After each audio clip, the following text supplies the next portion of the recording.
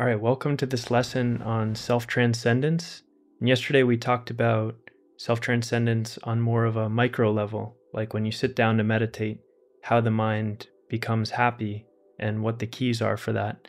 And now we'll talk about it on more of a macro level because Siddhartha Gautama, the historical Buddha, also discovered that there was kind of a larger chain of events that lead to happiness in the mind throughout the day. So in some ways, this is about how to live a happy life. And we can do so by training the mind. Often in the pursuit of a happy life, we try to get things in the external world and put it in perfect order. So we might think that a better job or a new house or the perfect partner is the key to a happy life. But what the wisdom tradition said, and this is both Western, like the Stoics, the Roman and Greek philosophers, as well as Eastern traditions like yoga and Buddhism, is that virtue is a big piece of the good, happy life. And this is also going to be the key puzzle piece here for a happy mind throughout the day. So yesterday we talked about this formula on a micro level, and it went from eliminating the 5 hindrances from the mind, these major prediction errors in the brain that cause us to worry and cause us to want this and that. And that leads to gladness. And then that leads to joy. And that leads to tranquility. That leads to contentment. And then samadhi. And then wisdom. Well, in this macro formula, the first piece of the puzzle, instead of being eliminating the 5 hindrances, is virtue. So the new formula starts with virtue, and that leads to gladness, and then joy, tranquility, contentment, samadhi, and wisdom. Now you might think, how does like being a good person somehow make the mind glad? But there's been all sorts of research on this.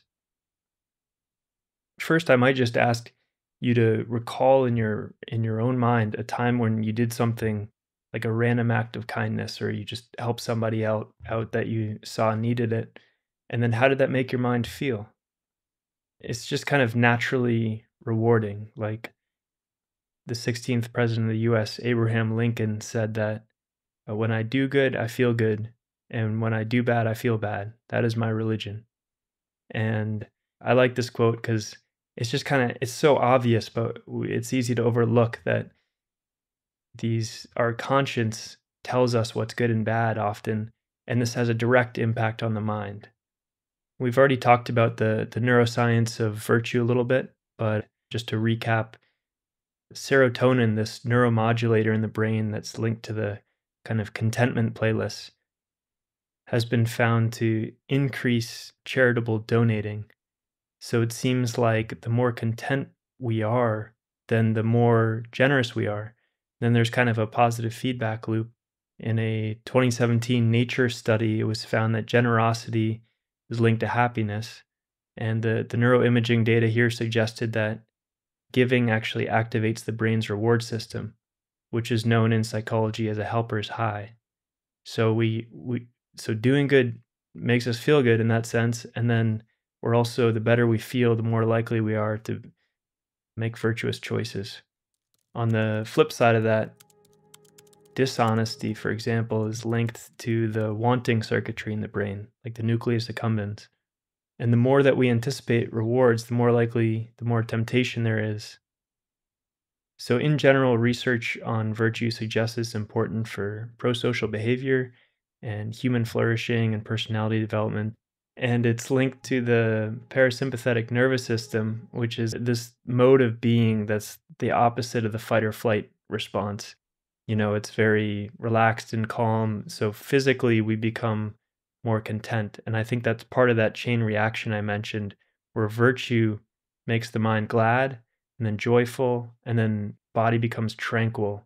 And there's this contentment of mind that goes into a state of samadhi, of collectedness. So we can be more aware in that state because we're not feeling bad about ourselves and caught up in our regrets and worries. All right, so how do we set off this chain reaction to begin with?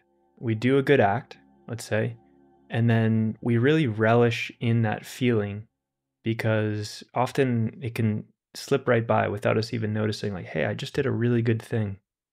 to take time to sink into that feeling and enjoy what we're doing for somebody else, we'll notice there's this kind of like subtle bliss to it, a reward.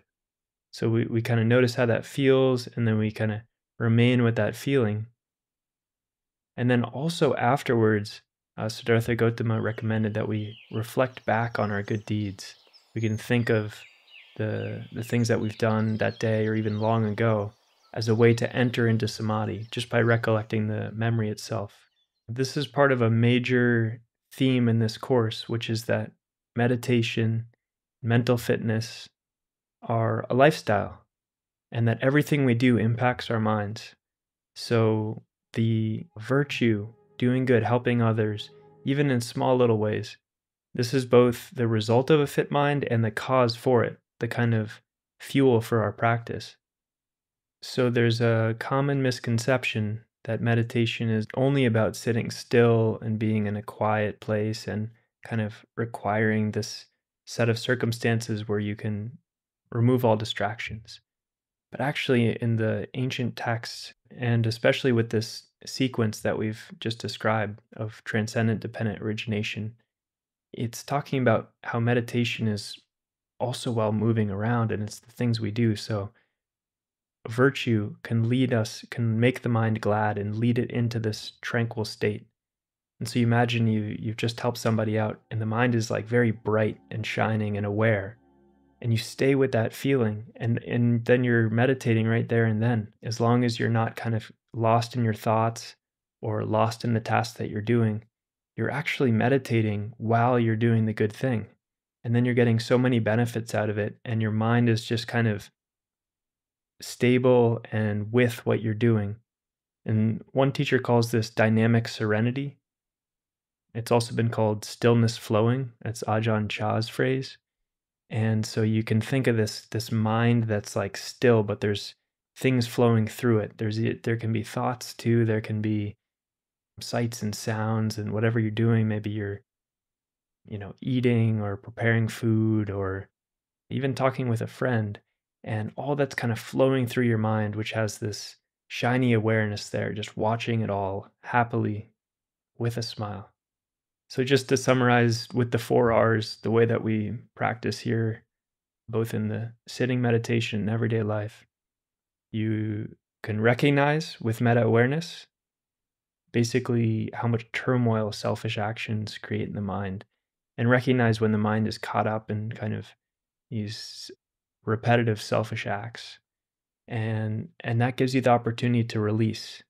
So you release the self-centered thinking, and actually in that moment it's almost like opening a fist. You just allow your awareness to expand out, and you relax your body, and you can smile. And that brings us to the third step, which is relish. Now you enjoy a positive state of mind and doing a kind of selfless good act for somebody else. And that will feel good. And then you can do the 4th R, which is to remain with that feeling. You can remain looking for people to help and kind of following your internal compass of, all right, what's the right thing to do? What's a good use of my time? How can I make the most of my kind of circumstances? How can I be helpful in the world? So today's daily challenge is for the next test that life throws at you to make the most virtuous possible decision. Now, I don't know about you, but I found that throughout the day, there's all these little tests. It's very small things. It could be like you have a choice of whether to share the last couple of cookies or take them for yourself. Or maybe your parents are talking to you and you have this choice about whether to, kind of rush to the next thing that you've got to do and blow them off, or just take an extra moment to be patient and really be with them and enjoy that time. So all these little things, and just to recognize and then release if you're kind of headed down a direction that maybe isn't the right thing to do, and then relish in making that good choice. And this will help your mind be beautiful and bright and collected, and then it'll also help later in your sitting meditation. All right, have a great day, and I'll see you tomorrow where we'll experience and talk about some of the deeper states of consciousness that all this can lead to.